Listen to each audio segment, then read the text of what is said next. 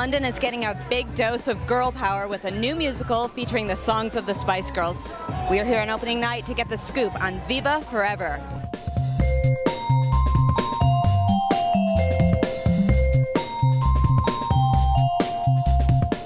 How was it tonight? It's amazing, yeah. I mean, we were absolutely blessed with an incredible response from the audience. And it was a really exciting night for the West End and for London, and Spice Girls came on stage at the end of the show and were incredibly gracious and generous about the cast, about the production. Before your debut, you got to share the stage with the Spice Girls. The Spice Girls, I know.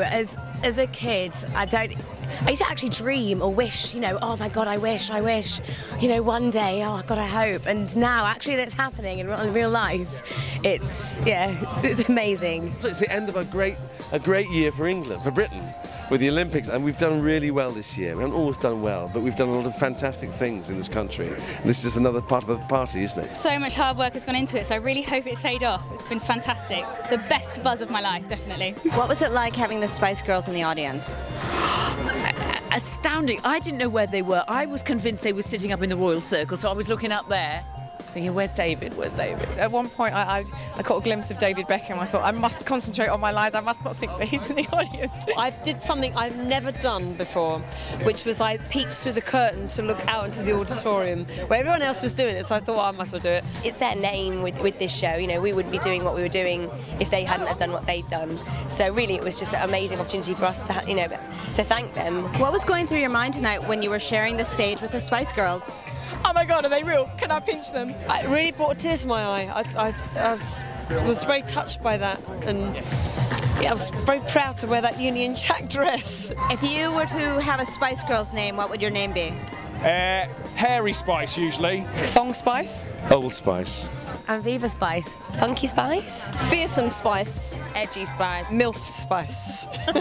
We want to pass it on to, the younger generation, keep it going. I feel like it's so exciting for us to have the legacy that it's for a new generation. People can enjoy it for years to come. Fingers crossed. What an accolade that our music is now on stage. Incredible. Girl power lives on. Woohoo! What excited you about doing a Spice Girls musical?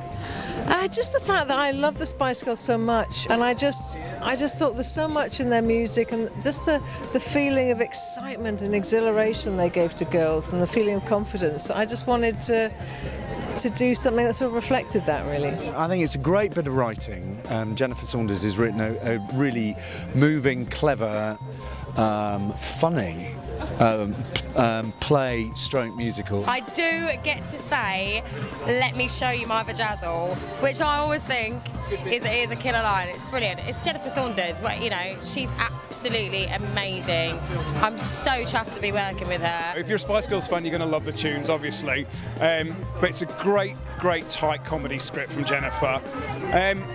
And hopefully, as Judy says, I think you go out feeling a little bit happier at the end of the day. What do you think this show will give to young people who are going to come and see it? I really hope it gives them this infectious belief that you can be who you want to be. It's got an essence of the Spice Girls and girl power and what they stood for, and being true to yourself and not getting caught up in the fame world. It is an optimistic show. It's life-affirming. It's meant to be a bit of fun, and it's kind of, for the family, and gives confidence to everybody, I think. When you come out the stage door at night, you see young girls walking down the street, putting their arms around each other, singing the songs, and there's such a confidence that comes with that. It's just sheer joy. It's so heartwarming. Singing those songs, I just feel happy.